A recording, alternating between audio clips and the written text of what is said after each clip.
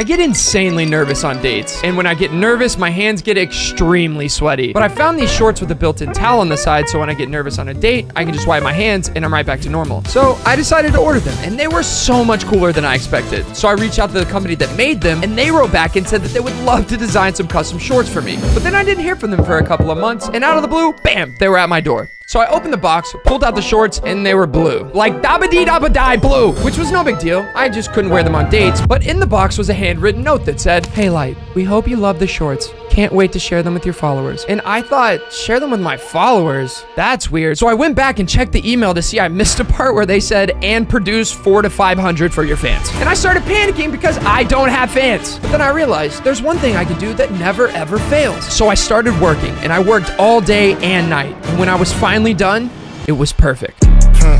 Ooh, bitch, I do major shit. All this jewelry light up my whole neck, look like the Vegas Strip.